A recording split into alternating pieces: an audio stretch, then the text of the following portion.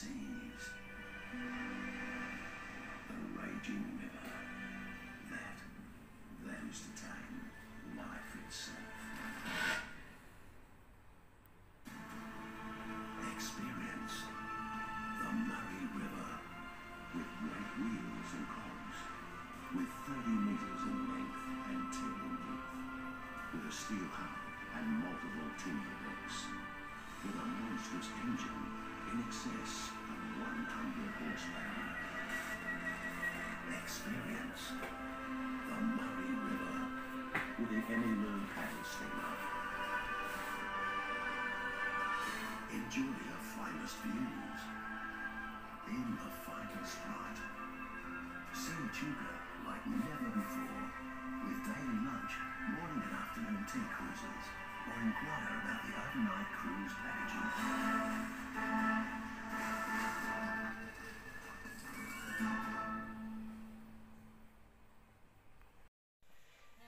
G'day everyone, Paul from Model Shipbuilding. Well, the Emmylou is just about there now. I've just fitted two motors, twin motors for the paddles, and I didn't do a live vlog. Simple reason is I don't think you'd appreciate all the swearing. I had so many problems trying to get the paddles in line with the main covers, both sides, trying to work out what sort of shaft I would use, trying to work out what motors I would use, whether I'd use a single or a double. So I've used two, a pair, both wide separate. So yeah, I'm just going along. I've got no plans, it's all ad lib, it's just as I go. I try and work out the easiest way and the best way to do it, and it does become a bit of a problem. And I've had the same setup problem coming up with the rudder. I have searched every web page, every site, including magazines or suppliers. There is just nothing online that can show you a straightforward rudder system for a paddle steamer, unless you have the plan. And as you probably already know me, I don't do anything by plan. I just do it by picture. If I've got a photograph or I can get it online, I take the photo of it, print it out, and that's how I do it. So this is as close as I can possibly get it. I've even gone to the trouble, I'm ready to just pop this back on now. I've put all the main deck back all together, so it's all in one. As you can see underneath there's the lighting switch. So hopefully all this will just line up. It's nice and tight, and it pops straight back in. And then lights over there. Okay, just got a very tight fit because of the paddles. And there we go, just about there. I'll have to try and change a couple of the little ladders. There we go. But I'll have to trim a bit more off here, because this is the first time that I've actually put it all back together as such. There we go. So nice and tight. Fits well. I'm sorry if you can't see it properly, you can only see me. And there she is. There's the Emmylou of a Tuga. Since I've seen you last, I've put on the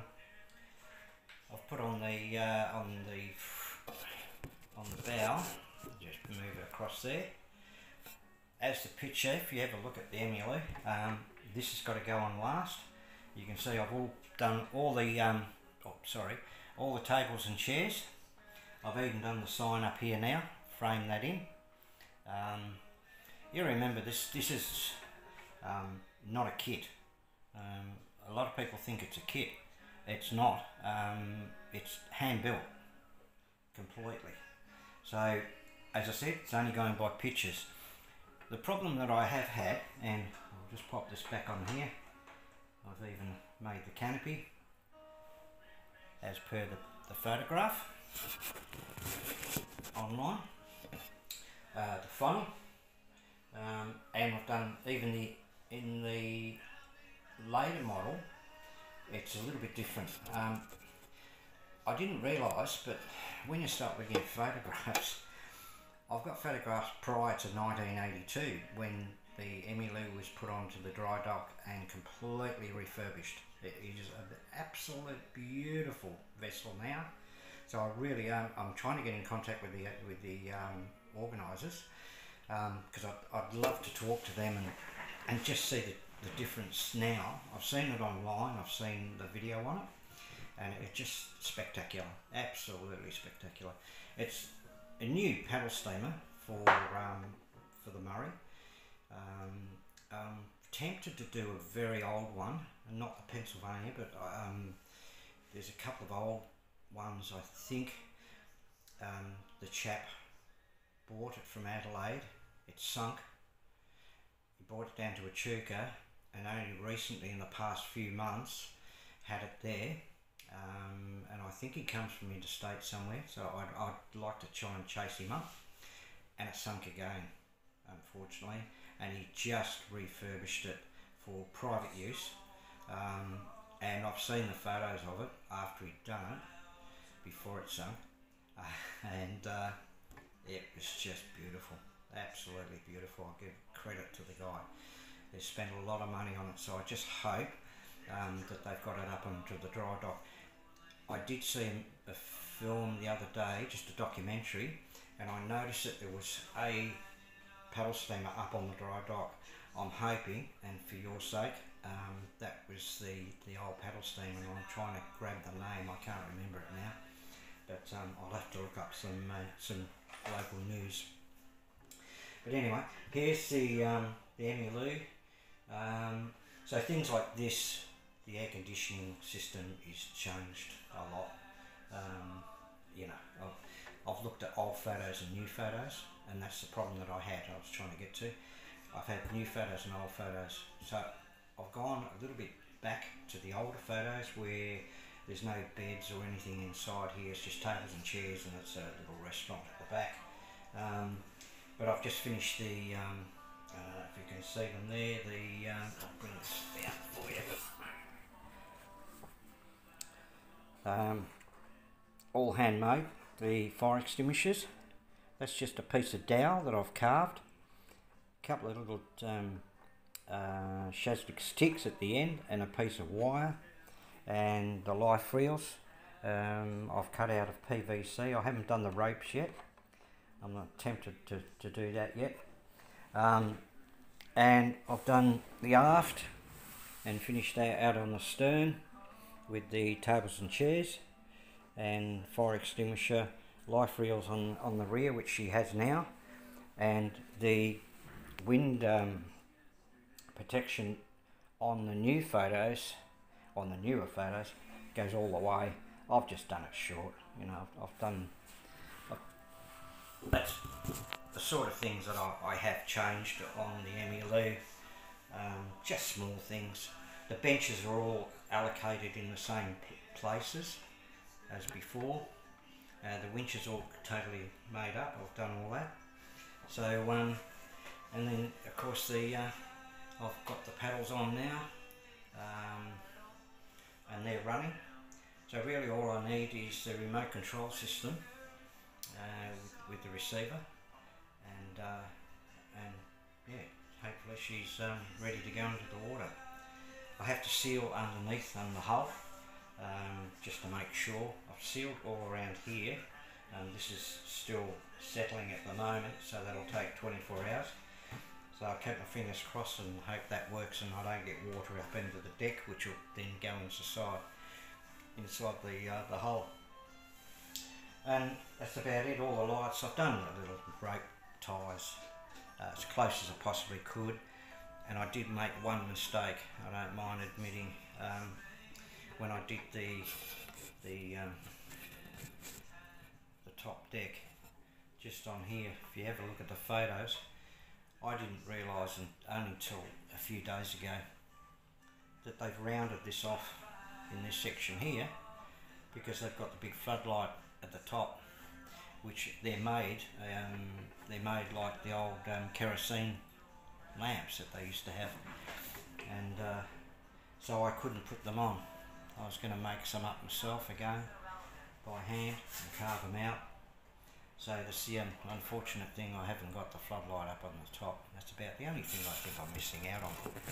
But I think she's come up alright. I'm quite proud of her. Considering it's straight off, all hand built, all the planking is hand done and cut, and the lights, I've got the lights operational now, but just small things. I can't fit all this, the bow, I can't fit this canopy on until that's into a fixed position, and I've got to work out how to do it. I'm not quite sure yet, because of course you have to take this off the whole top deck to get to the control, the battery, connect the battery, and away they go for the remote control. So there you have it. There's the good old Emmylou. Now, I've had a lot of followers, and they've asked me a few times if I can just show as I go the different construction methods that I've used. But like I said, if I showed you when I did the motors, I think there was too much swearing. I wasn't in the best of moods, believe me. It was very tricky, very fiddly. I had to design my own axles, design how I was going to mount the motors and to get them running true, and it does, it runs quite good. I'm quite happy with it. So now I am working on the rudder system, believe it or not. This is, if you remember quite a while ago, I said to you guys and girls, because there are a couple of girl shipbuilders, model shipbuilders. Yeah, great, fantastic. So yeah, I said, you know, never throw out your photocopiers. And the parts that I've used on this from the photocopiers and cogs and everything else that I've got, and I actually bought from China, of all places. Thank goodness I finally got some orders in. I've used this part off a old photocopier, and what I've done is, if you can see there, I've just put a plastic lug in there. You can see the small hole there, which will be the main rod to the electronic steering mechanism, and I've got two sections right down to the centre, and I've checked it all in. As you can see, it doesn't stick out at all. And then I've glassed it. I've just put a rough fiberglass over the top. I've got to smooth all that off now. And then what I'm going to do is, because the problem with rudders on any of these sort of boats, I'll call it a boat because it's not a ship, but on these boats, you can't, the rudders aren't actually connected to the hull. And if they are, they used to have the old, I think I mentioned it way back in one of my first vlogs. I was going to do a chain mechanism. That probably would have been a little bit easier, but of course this has been revamped, this vessel. So what I'm going to do, I'll just show you there. I'll move my cup of tea out of the way. Get to have that in a moment. So as you can see, the shape of the hull here, I don't want to start drilling into here because of your water level, because your steering mechanism is a straight shaft. So on another boat, because the hull here isn't very deep, it's very shallow. So what I'm going to do, and of course the rudder on all the paddle steamers stick out quite a bit, because they don't just rely on the rudder, they rely on the paddles. So I'm probably going to work out when I get the electronics for this one is to do a twin steer, which meaning right and left propulsion operating at separate times, so I can turn it around a lot easier even without using the rudder. But I'm going to put a rudder on an electronic, and it will sit in that position around about there. So once it's all smoothed over, and that should give it enough, because I've made it large, because they are very large if you've seen the paddle steamers. Some of the rudder systems are very, very large, and they stick out of the water quite a bit too, which is surprising. So it's way below the hull, as you can see. It'll go way below the keel, and hopefully I can position it and just put a screw and a bolt up through here, and then just cover it. I'll just put a box in there. It's only going to be a nut and bolt, and then a very, very fine hole for the shaft, which should probably be the same size as a propeller shaft. And I've picked up some really good ones. They're very, very fine. I've had a shaft on the big ship that I built, which is in the lounge room now. And these are very minute. They're very, very fine, but very strong. I had to cut one, and then I had to bend at the ends, put onto the paddles up in here. So I had to bend it, and I've used for the centre of that, I've actually used pop rivet, taken the rivet out, and here they are here. There's the leftover of the pop rivet, and I've used the head. It's aluminium, but they're glued in, and I've just bent the end of the shaft over, glued that in, and it's tight as. It took me a lot of problems again, you know, a few cursing swear words, to get that shaft in there nice and straight without bending it, without damaging it. But I got it done, so that's thank goodness. So no wonder I'm going grey. Yeah, so I'm quite impressed, and I've seen another paddle steamer. There's one online at the moment that someone's done, and it's absolutely terrific job.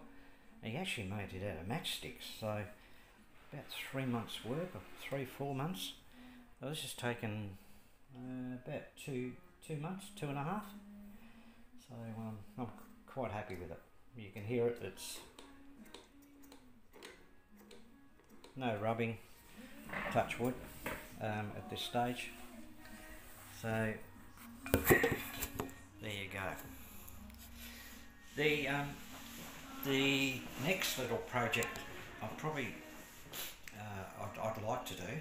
I spoke to an old friend of mine. I haven't caught up with him for years, and used to go to school with him. And he was one of those lucky ones down in, and the people in Victoria will know, down in Paynesville, Metung, along the Paynesville River there at Metung. And I don't know how he did it, but he got hold of a Bull's cruiser, an old Bull cruiser, and done it all up, and it's just beautiful, beautiful vessel. So I only spoke to him yesterday, and I've asked him if he can just send me some pictures. I don't need plans, but if he's got plans, yeah, fine.